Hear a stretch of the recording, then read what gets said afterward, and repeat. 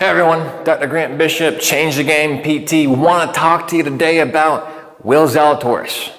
You know, what's happened to Will Zalatoris with his low back? He had to withdraw from the BMW Championship. He has to withdraw from the Tour Championship. He's going to likely have to withdraw from the Presidents as well. But, you know, what's going on? Why did disc injuries happen? How common are they? Do you need surgery? What's the first steps when you have it? What are some things that you can do to avoid it? Is it something that I have if I have back pain? Those are some things I'm going to talk about and go over here with you. Just because you have back pain does not mean that you have a disc issue. It does not mean that you have sciatica. It does not mean that you need surgery.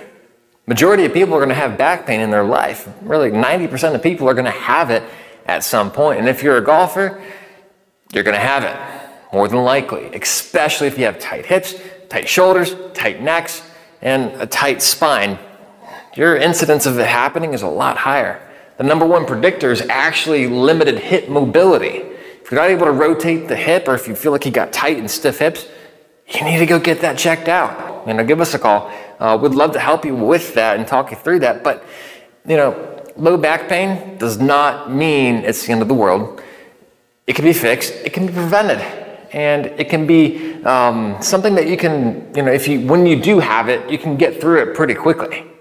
You know, it doesn't have to stop you from playing the game that you love. It doesn't have to stop you from doing the things that you want to do, but you got to understand what's going on. So, in the case of Will, it's likely the result of too much golf. Way too much golf. And at that level, he's 26 years old, guys. He's 26. And he's having these back issues. He's been playing golf a long time. You know, really dialing in his game as of late, done really well this past year.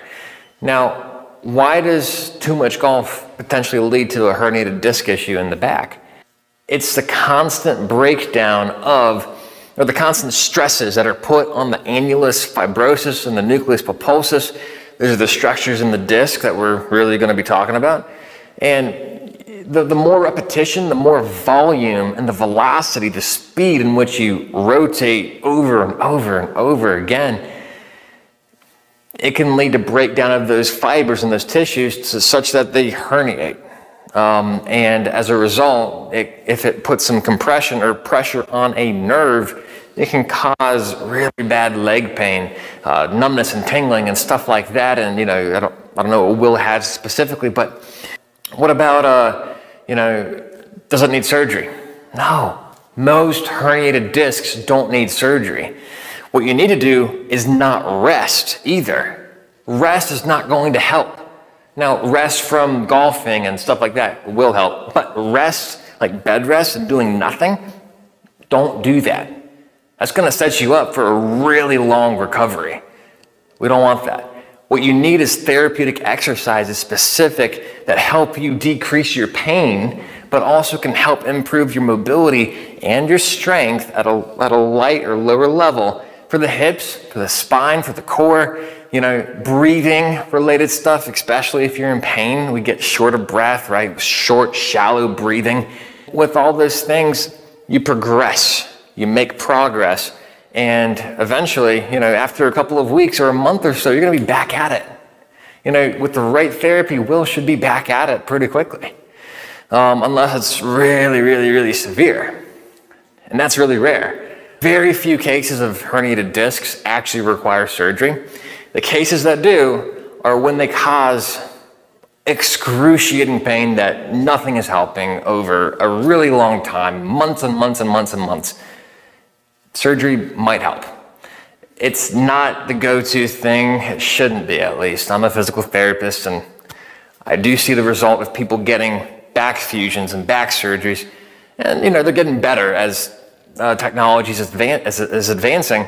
But if you can avoid it, you want to avoid it.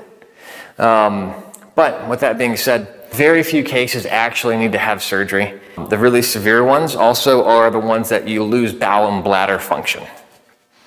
You need to go to the ER if that's the case and you're having really bad back pain with that as well.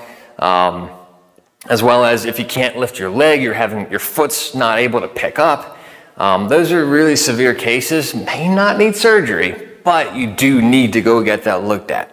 And so those are some cases where, you know, to have in the back of the mind of, you know, back injuries.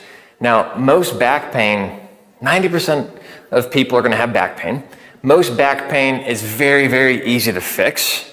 And in the case of Will, you know, he may have a disc issue, but he also may have other issues too that, you know, we don't know about. He hasn't shared. But it usually doesn't just happen like that unless there was something else going on before that.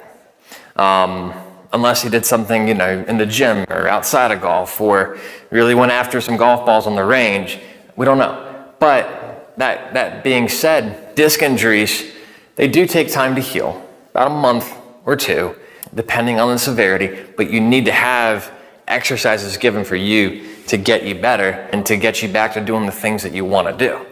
Now, what are some things that you can do to avoid having disc injuries? Well, the number one thing you can do, you need to strength train appropriately. Make sure you have enough mobility and flexibility as a golfer. And the different rotational centers that we've gone over many, many times on this channel, the neck, the shoulders, the spine, and the hips. Make sure you have enough strength. Make sure that your speed matches your strength and your mobility. And make sure that you have enough power and that you monitor how much you're actually playing and practicing. All those things together are going to really be very helpful in preventing disc injuries and back injuries in general, or any injury. Specifically for the disc, first thing in the morning, avoid very ballistic movements within that first hour of waking up.